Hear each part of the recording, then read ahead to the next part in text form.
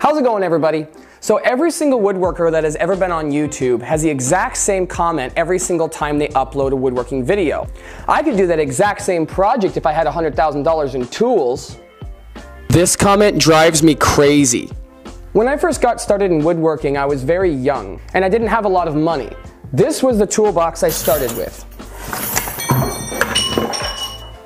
Half of those just fell on the floor.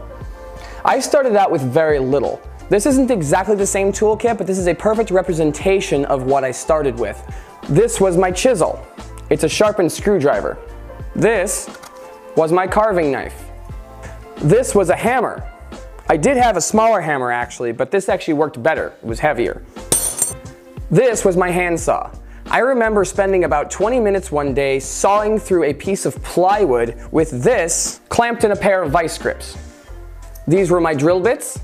I used to drill holes with these, once again, clamped in a pair of vice grips. If I needed the hole wider than that, I would use a screwdriver. You twist inside the hole until the hole is bigger. If you need a wider hole, you go flat tip. If I needed the hole any wider still, I could always widen the hole by actually sawing the hole wider inside some vice grips.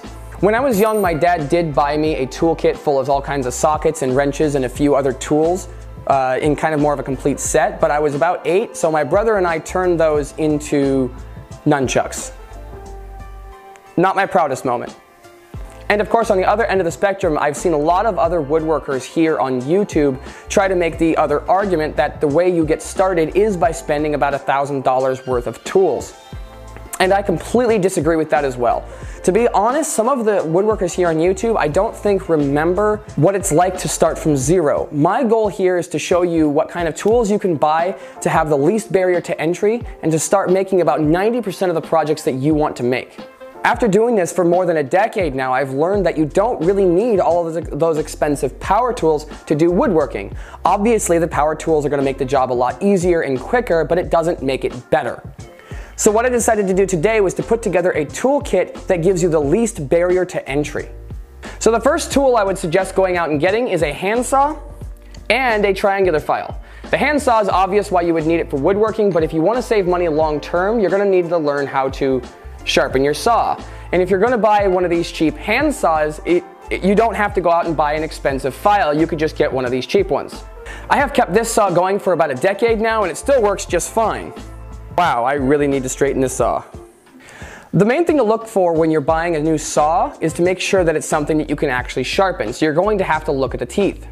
If the teeth on the saw are discolored in any way, then that means it's something that's probably not able to be sharpened in the shop. At least not with something like a cheap file.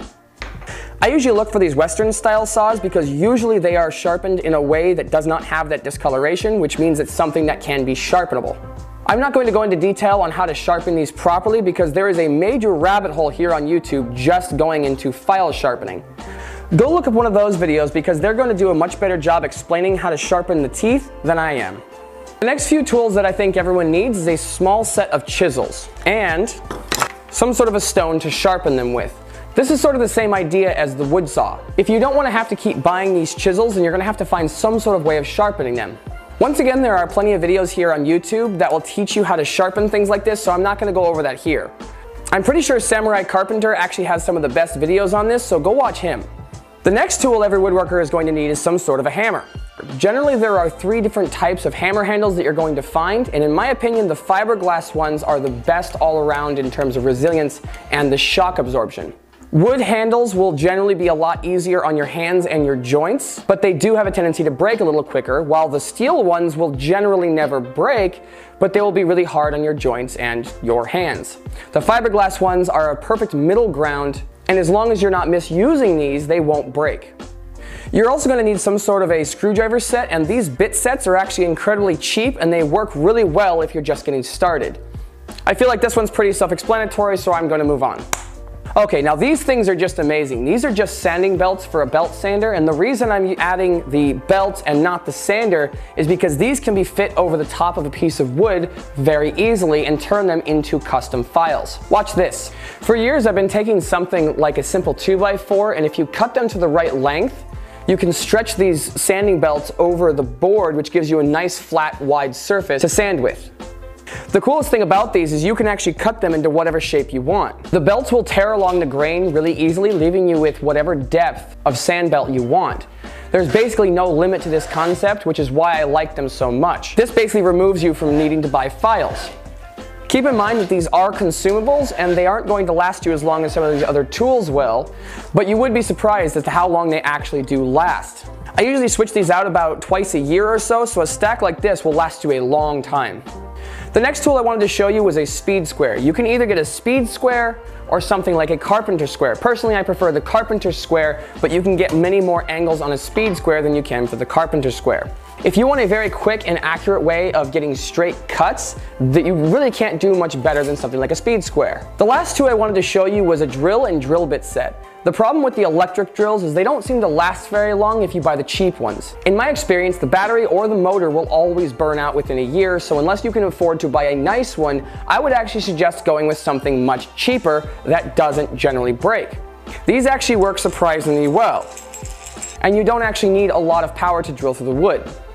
And generally speaking, that whenever you're working with drill bits and wood, you're not going to have to learn how to resharpen these as often because you're just drilling through wood. A set like this will usually last you 1 or 2 years before you have to rebuy them, and they're only about $5, so I would consider these to be consumables.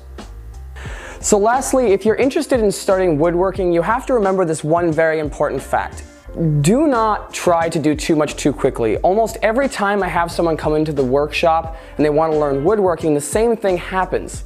9 times out of 10, the person will get somewhere between 50% and 75% of the way done with the project, and they realize it's not turning out exactly the way they wanted.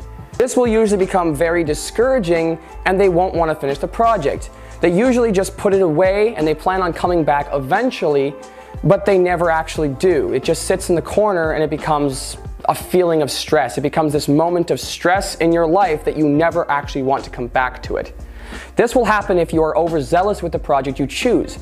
Everyone wants their first project to become a beautiful piece of art, but that's just not realistic. The best thing that you can do if you want to avoid this is just to go onto Pinterest and look up something like palette projects. There's like a million of these on there, and if you're looking for ideas for projects, this is the best place to start. The reason I'm saying that you should start with something like a palette project is because they're generally very rustic. If you're going to be making mistakes in your projects, and if your project is already rustic, then that's a good way of hiding those mistakes.